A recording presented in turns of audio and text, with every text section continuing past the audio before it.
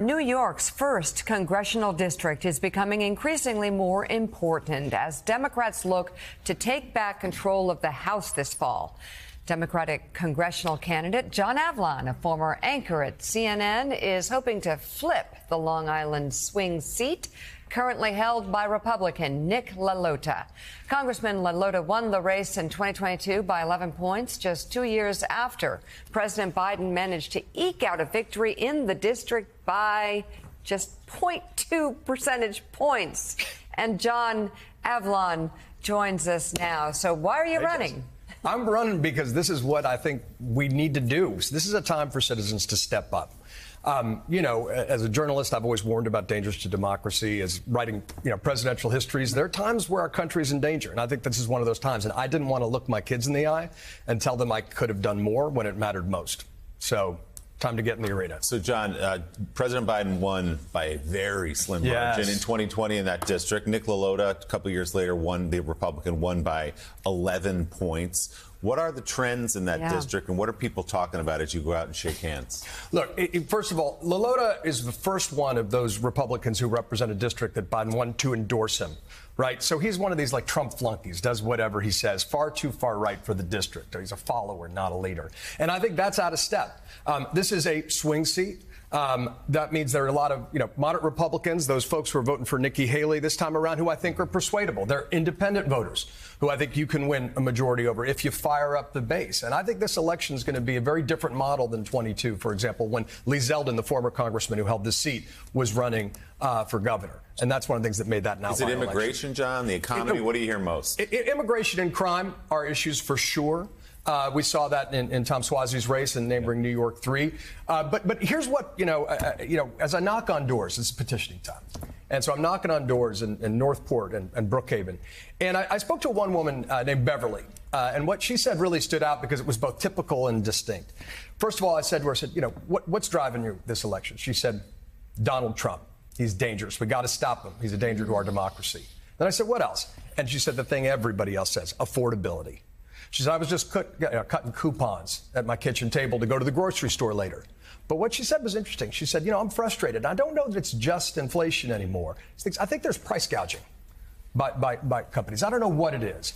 But that was an interesting sort of, twist on what you hear as a constant complaint around housing, healthcare costs. Affordability is the number one issue that people are feeling in Suffolk County. So, as just mentioned, we just had a race on Long Island to replace the seat vacated by George Santos. Tom Suozzi, Democrat, won.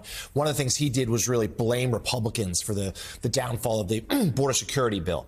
I assume that's in your playbook as well. 100%. What other lessons did you learn from that race? Look, I actually want to hammer that home because it speaks to the hypocrisy and the cowardice and the cynicism that we see. And Nick LaLota, the current congressman from the district, is complicit in it. If you're going to make people afraid of the migrant crisis, and it's a real issue, no question, right? Then you got an obligation to fix it. And Republicans got the border security bill they wanted. Democrats would rather have comprehensive immigration reform. We know that's how to solve the problem. But Republicans said, no, for Ukraine, Taiwan, and Israel funding, you got to do border security standalone. And then, of course, Donald Trump walked in and said, nope, don't back this bipartisan bill. Toughest bill you'd ever see. Border Security Patrol wanted it. Nick LaLota tweeted. He mocked Senator James Lankford, the conservative Oklahoma senator, for doing this. He said, my 9-year-old could have done a better job negotiating bedtime than Lankford did on this bill. And that's the kind of BS people are sick of. If you're going to inflame folks, if you're going to try to fearmonger and fundraise... His 9-year-old that's what he said. Actually negotiate a bill better than what Republicans say is the toughest border security bill. Maybe the 9-year-old should run because what Lankford did was nothing short of extraordinary. Yeah. And so, look, and this is what really infuriates folks is that they're not even putting up for a vote because they know it would pass. But when LaLota mocked it, I'm sorry. If you're going to fearmonger and fundraise off a problem and refuse to fix it, that's a firing offense. Yeah. Mike? So irresponsible. John, you've only been out there now, what, a couple of weeks? 2 weeks. 2 weeks. And what do you hear across the 2 weeks going door to door and walking around the district about the 2 Gs, the grocery store and the gas station, that play an important part in people's lives, added to the kitchen table where they sit down and write checks to pay off their credit card interest rates? What do you hear about those? And that, I always couch it as it's not how much money you have, it's the absence of money in your lives. That's right. Look, this is the fundamental issue. It's affordability. It's the middle class has been squeezed for decades, and folks are frustrated about it. And they got a right to be.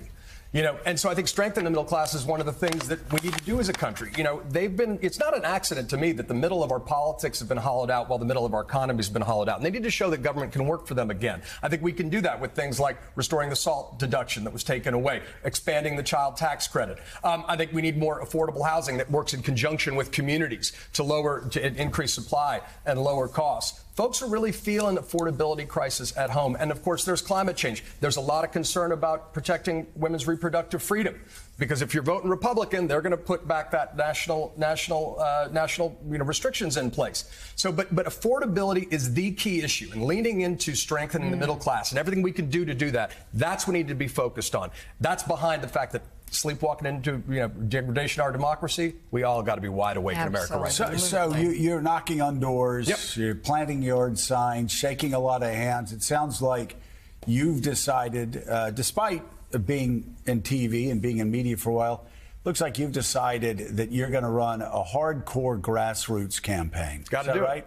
Got to do it. Look, this is about meeting folks where they are. It's about doing the work. You got to earn every vote. We've got a primary first, of course. You got to earn every vote and talk to folks where they are. That's the way look, democracy, decisions are made by people who show up. I'm going to show up. Democratic congressional candidate John Avlon, thank you very much. Thank you. John, watching. What's your website if people want to help out? JohnAvlon.com. I appreciate That's it. That's pretty easy. Set up shop Claudio's in Greenport in the summer. Great place. And then if you want to talk to the younger families, go next door to Krabby Jerry's. Krabby Jerry's? I know that well. Greenport. Okay. Yeah. Good advice. Coming